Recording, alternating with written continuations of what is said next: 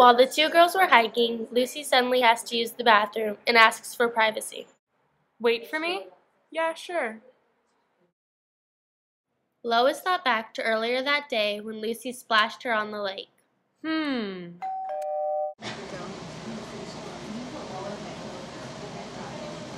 Roar!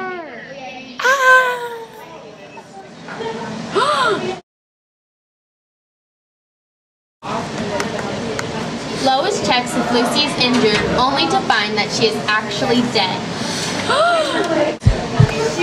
Lucy realizes that she has to protect herself.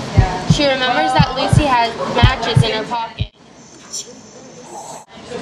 Lois decides to burn Lucy to destroy the evidence. She's gone! She's gone! Lucy's gone! What? She's just gone! I don't know what happened! She's just gone!